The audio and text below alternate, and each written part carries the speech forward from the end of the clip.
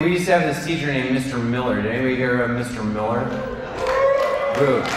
Yeah, all right, a couple people. If you don't know what Mr. Miller would do, so he was up on the top floor of this building, and he had a little dummy that looked like a blonde-haired child that had a blonde wig, and it had a rope attached to a leg, and he would throw the child out the window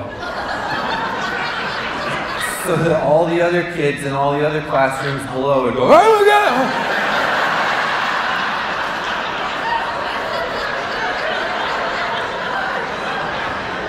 Oh, how times have changed.